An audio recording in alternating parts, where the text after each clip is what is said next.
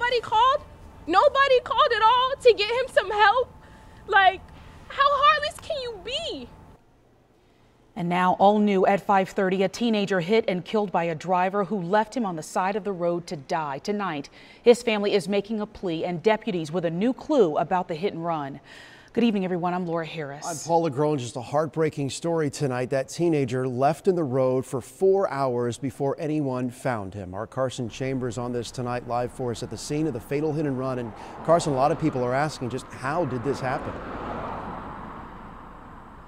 Right, Paul, and here's an idea of how it happened. We understand the 19-year-old was walking southbound here on Orient Road. He was headed home from a local mosque. He had just played basketball and prayed when he was going home, and that's when the driver likely came up behind him and struck him, but kept going. Now, Mustafa Abdullah was just 19 years old when he was killed by that hit-and-run driver.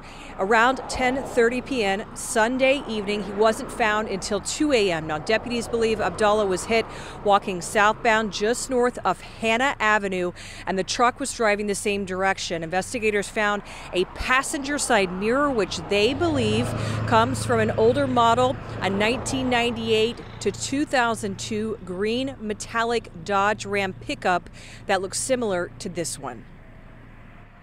Nobody was around him and felt sad. Everybody that when he walked into a room, he lit up with his smile, with just his smile, and that's his legacy now, his smile.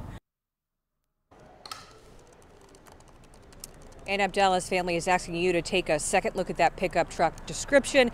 We have posted those photos as well as the side mirror and a picture of him online at abcactionnews.com. We're live in Hillsborough County. I'm Carson Chambers, ABC Action News.